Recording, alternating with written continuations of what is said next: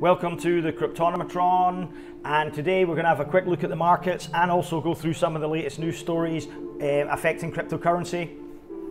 The first one I'm going to discuss is MtGox bankruptcy. Mark Karpelès, the man behind MtGox when it went down. Now, if you don't know about MtGox, it was a big exchange at the time that went down with it allegedly got hacked and went down, taking a lot of people's Bitcoin assets with it.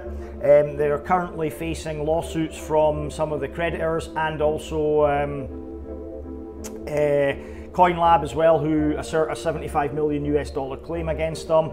And Mark Karpelès, the man behind it, is looking to revive it, surprisingly enough, and he wants 245 million, or he says he needs 245 million US dollars to cover all the expenses. These 175 million for security, 20 million for operating expenses, 10 million for compliance in the US, 1 million towards compliance in Europe, 35 million is cash flow, 4 million towards campaigning to creditors to actually accomplish all of this, including the legal costs. That's a drop in the ocean, isn't it? Yes, of course it is. So he's looking to basically get it up and running again. He says that they could do it on 70 million if the uncooperative creditors, decided to forego what they're owed, which I don't think will happen. And then here he says, I was hoping you, dear reader, could help. So if anybody's got 245 million US dollars sitting around and they want to purchase MtGox, you can drop him an email.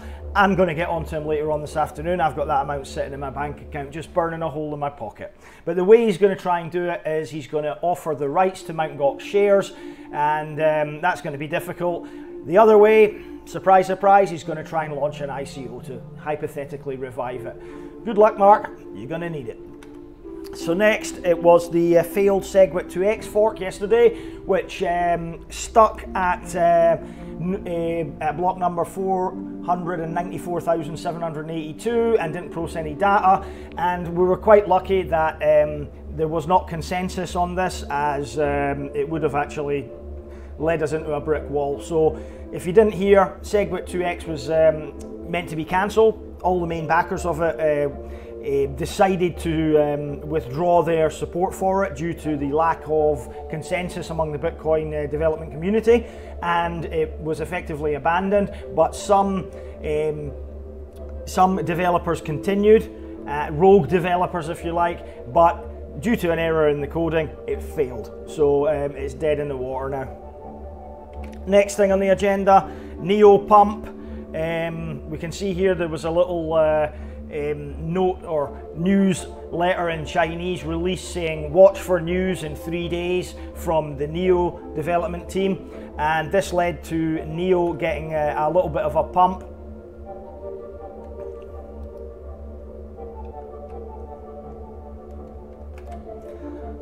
We'll just go back, and it's on Reddit. There we are. And the translation was, moving forward, never stopping. When you have read this, you are one with Neo. Let's change the world together. 3 days to an announcement, 3 lifetimes of blessing. Typical gobbledygook. You know, translations are never that accurate between Mandarin and English, are they? Or vice versa. But the crux of the matter is there's a lot of rumours floating around that Neo will be allowed by the Chinese authorities to support ICOs as an ICO platform, what it's designed for, and therefore the Chinese government will effectively unban initial coin offerings, or to some degree anyway. So it's just a rumour, nothing's confirmed at the moment. We wait for the news, but obviously this is pushing Neo up. Neo hit almost $40 yesterday and is a good safe bet, I think, for 3 figures in the longer term. So the next one is the Coinbase have announced an asset custody system for institutions. So if they want to invest in digital currencies and digital assets, Coinbase will operate it and take care of it, taking their expertise in the field and implementing financial controls. So, you know, the institutions or big investors who rightfully think that cryptocurrency is a bit Wild West at the moment, it still is. It's a very new thing to everybody, to most people anyway. They're going to put financial controls on it and secure storage. So that's interesting, and that's a very big news article. As we can see there, the Coinbase CEO Brian Armstrong says over 100 hedge funds have been created in the past year exclusively to trade digital currency. By some estimates, there's 10 billion of institutional money waiting on the sidelines to get in. That is fantastic. So if you watched my videos before, we have discussed that institutional money will come, and it's going to come soon now, and we're going to see mass adoption of a lot of cryptocurrencies, not least of all ones that can be used in the real world. So Coinbase supporting, which is fantastic. In a related article, just wait for this to load. Vontobel, the Swiss bank, will start trading Switzerland's mini futures to short Bitcoin, giving investors a tool to bet against the value of the volatile cryptocurrency. Now, as institutional money comes in, the likelihood of large quick gains and volatility will obviously decrease. But Bitcoin futures are available. Vontobel now offering the Bitcoin futures, which is basically a license to bet on the future price, much like oil prices and everything else, gold prices. You can bet on it, see where it's going to go, and there's big money to hedge your positions. So there we are, Vontobel, big Swiss bank, more mainstream adoption.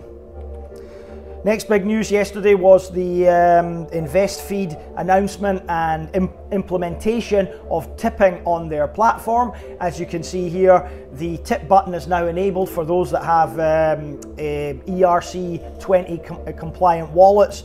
If they've put their wallet address onto the Investfeed platform, they can now receive and give tips to other users, which is fantastic. I really like Investfeed at the moment. I'm starting to use it more and more now. I believe that it's like a social media. If you don't know about it, it's a social media for cryptocurrency and Bitcoin, and those of us that are interested in it, it's our own little corner of the world where we can go and talk about it without people spamming about the other stuff you see on the other social media like Facebook and everything. So a dedicated area for us to go to discuss crypto, and you can now tip people a little bit of Investfeed, which is worth around 6.5 cents today, I believe, for one Investfeed, one IFT, and it rose slightly on this news yesterday. So another news article was Power Ledger getting an 8 million grant to fund some renewable energy projects in Perth. So the Australian government announced they will provide 2.57 million in a grant for funding in Freo in Perth, and 5.68 million will be funded through the partners, universities and Power Ledger themselves. Now, what are the funds for? They're going to actually implement a system using blockchain technology, solar plants, rooftop solar panels and batteries, which is the renewable power sharing idea on the blockchain that Power Ledger have dedicated their business model to. So very interesting and something to look forward to. Again, Power Ledger is going to be very big. They're a real company. They've got a real world use, and they're actively out there building their infrastructure at the moment. The other news today, the QuantStamp ICO, QuantStamp token sale, oversubscribed by $9.5 million, massive demand for it, and it was my pick, one of my picks for November 2017 for ICOs. I picked 5, QuantStamp was among them. It's a security for Ethereum smart contracts. They have a automated and a manual system for checking errors in the smart contracts, and it's a fantastic ICO, really well supported. They had a proof of care implementation for the ICO to get on in the pre-sale, which meant you had to actually go and spread the word on social media, which was very good. It put word of mouth around, and of course it's very busy. As we can see there, the crowd sale is now on, general crowd sale, but you've got limited time to participate still. The crowd sale is almost sold out. It's 81% complete, so I don't think it'll last more than another day or so. So if you've not yet got in on it and you're interested in investing, again, this is not investment advice, but it's definitely a good project and something you should be looking at if you're interested in investing. Last of all today on the news front, and I'm here talking with Mike Novogratz. He is the CEO of Galaxy Investment Partners, and we're here to talk about Bitcoin. Yes, Mike Novogratz says Bitcoin will hit $20,000 by December next year. Now, personally, I think that's a bit of a conservative estimate. I think it may actually go higher. The rates of growth in Bitcoin at the moment, and with the institutional money coming in, mean it's going to go parabolic next year, I think. Once everybody tries to get in, there'll be this fear of missing out that, you know, when it goes past the $10,000, it's a psychological barrier. Once it goes past that amount, people are going to then think, I need to get into it now, or I'm never going to be able to afford to get into it. And there will be a lot of institutional money coming in. A lot of smaller investors, personal investors will try and get in at the last minute because there'll be fear of missing out. So that's a conservative estimate, but he knows what he's talking about. He's got billions invested in cryptocurrencies, and he's somebody you should definitely listen to if you're following the news. He's also invested in Power Ledger, by the way, just as an aside. So let's take a quick look at the markets today, see what's going on. Incredible market cap now at $230 billion, incredible amounts. Bitcoin continues to dominate with just a tad over 56%. It's retracted slightly, Bitcoin, with an all-time high of around $8,000. It's pulled back slightly to $7,750 with large volume of almost 5 billion going through it in the last 24 hours. Ethereum continues to hover around $330 mark. Ripple come back down after the news that American Express were going to adopt the Ripple blockchain protocols for their implementation. It had a little rise on that good news, but now is retracted slightly. NEO, as we said, going to touch $40, I think, on that news, and the news hasn't even been released yet. So another couple of days of pump, I think, for NEO, perhaps. Let's look down the list. Lisk, doing very well. It's actually retracted again. It went over $10 and pulled back, which was interesting. H-share moving up the rankings there with a market cap getting close to $1 billion. Populous has been on a good run since its ICO, a lot of interest in that. And considering I think it's only available on Ether Delta, that's exceptional growth. So a lot of interest in Populous, one I missed out on, unfortunately. 10x really hasn't fulfilled its promise in October or November. We thought we'd see a lot of bigger growth for that, but it has been very, very subdued, unfortunately.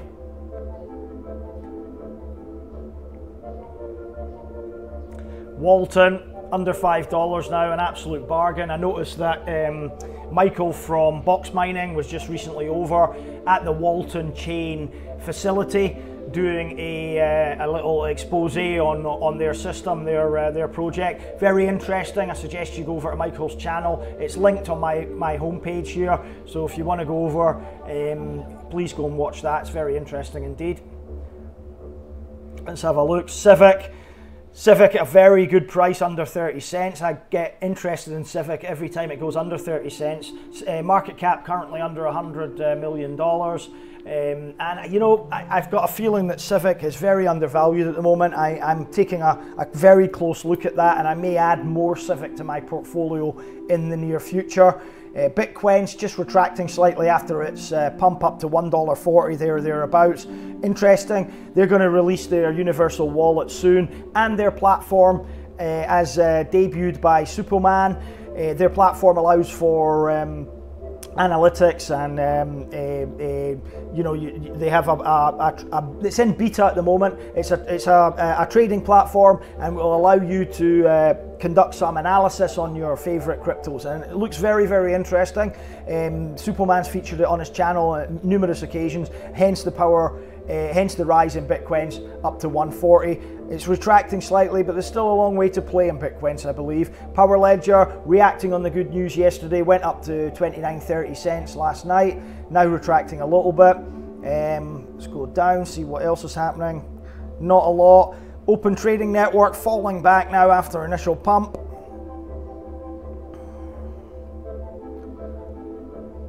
And nothing else really of note. B3 coin, a lot of people talking about that, taking a massive hit. I think B3 coin's one for the longer term with the master nodes. So let's see what's been going on as far as the gainers and losers are concerned.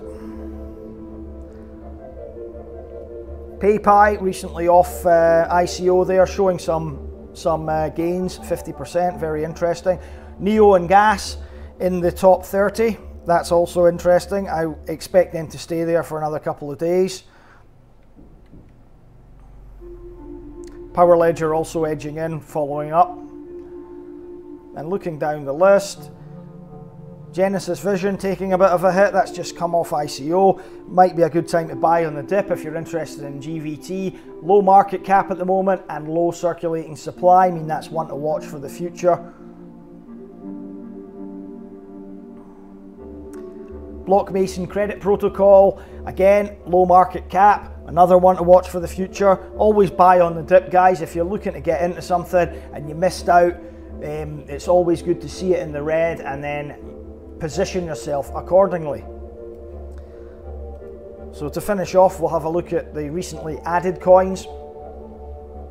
As we can see, Arium coming off ICO, Papex 2, everything seems to be in the red when it comes off ICO, and that's a good opportunity to pick up stuff you missed out early before it has any pump. As we can see, Genesis Vision, as I've said, circulating supply 3.7 million, the price $2, bargain at the moment, down 30%. I might pick some of that up myself. Decision Token, another one I've had my eye on, is down 20%, very nice. So there we are, guys, we'll finish that up for today. Hope you enjoyed that. I'll be back later on. I'm going to do another ICO review, I think, today. This ICO's coming out quicker than I can review them. Several every day, so I'll try and keep up with the ones that interest me, the ones that are going to interest you. So if you like the video, please like, please subscribe. Let's make the channel grow, and I'll be back later on. For now, peace out.